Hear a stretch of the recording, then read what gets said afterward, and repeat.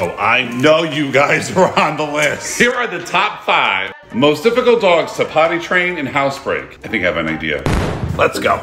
This toy breed at number 5 is so adorable. How can you get mad? But they're quick, need lots of repetition. You can do it, you can do it, you can do it, you can do it, you can do it. Ho ho! Give it up for the Bichon Frise! These dogs at number 4 tend to have the attention span of a toddler. Like most easily distracted in school.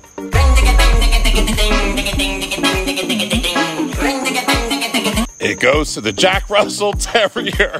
Well, at least they're not number 1. These dogs are stubborn.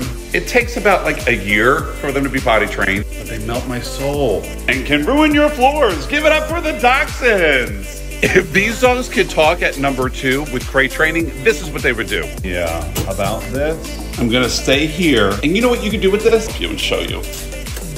Where's the garbage? You'd rather tinkle in your lap and drop nuggets in your purse? Give it up for the Pomeranian. Why is it the small breed dogs that are an issue? This dog breed never made it on the list yet, so congratulations, you're number 1. This is their reaction when you're potty training them. No. Congratulations to the Shih Tzu. I Shih Tzu not. Was your dog difficult to potty train? Comment down below. Time to put the belly bands on the wing.